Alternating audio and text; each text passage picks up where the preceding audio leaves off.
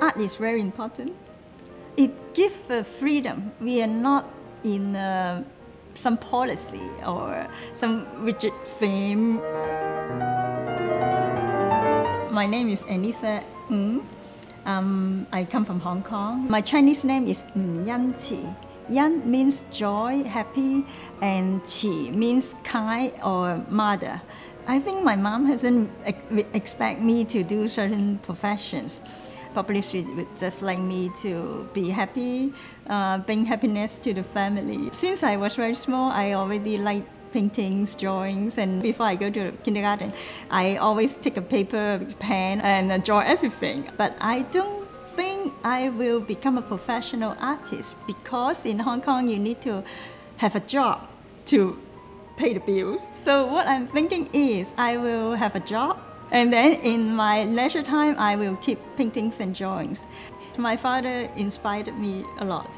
He likes many things. He likes music, he likes taking pictures. But what he do is like he has a job, and then in the weekend, he'll go around Hong Kong, take pictures.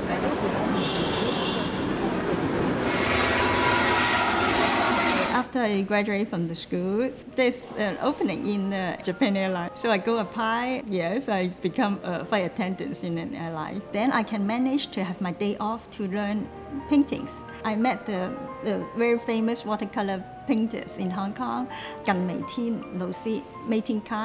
and so he allowed me to attend his class in a very flexible schedule. So he opened my eyes and he taught me not only art, but how to be a good person.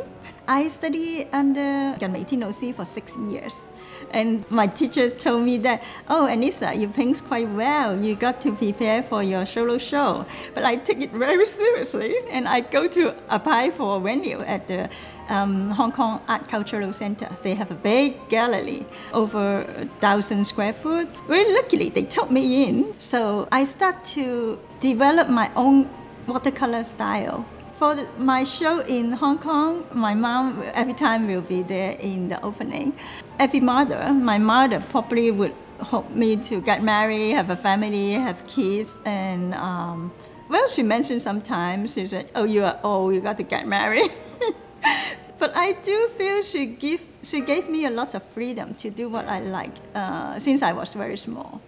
And one time when I am in the gallery looking in my paintings as an audience, one thing just struck me, why I paint this? I feel it's not enough. I have more idea, things inside my head, and I want to put it in the paintings, but this painting is not strong enough to tell what's about myself. Maybe I need to go back to school. And that's how I come to New York and get to the school and study over there. In New York, we always need to go to see shows. So I remember one time when I saw Annysa Ng's show at Gagosian's. I saw the Annysa Ng's huge canvas, and it's black. It's more like a half installation painting. You see something on the canvas actually fell down on the floor of the gallery, and it's included in that work. And I think it made me think outside the canvas. Quite many artists that I like is coming from Germany. How about going to Germany? And then when I'm studying in Germany, I met a very, very good teacher. She actually changed my everything. Her name is Professor Marianne Eigenher. When I was in Germany, I started to make my first installation. I told her one day, and so she said, okay, go ahead, try. And that is my first objects. I studied under her for like a year in Germany. I feel I can bring out more what I'm thinking, what my concept in my head and heart into my work. And then in 2007, I started to do a series of paintings which is related to the identities of Hong Kong. Those paintings are all women dressed in Chinese costume, with a Queen Elizabeth ruff collar. They don't have face. So it's kind of like symbolize the last 100-something history, the colony history of Hong Kong. History is a very complicated, very huge thing. For me, art is a very pure thing. It's a beautiful, very pure.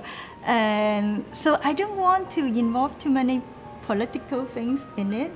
Right now, actually, I am preparing an installation for a show opens in September. The title for that work is called Live or Death. It's like, to me, it's like by the time when you're born, you start dying. Death is not the things that happen in the end of the life. It actually is a long existence throughout life. My father passed away when I was like 21 years old. That was quite unexpected. And then I realized that the people that you love will gone suddenly. I think the very happy things that I do when I have a show and people come to see my work, if they can tell what is the message. I can sell some work, but not a lot. But to me, I'm very satisfied for what I'm doing. You don't need to limit, oh, I'm Chinese, I need to paint like a Chinese, and just free of any cultural border. There's no border.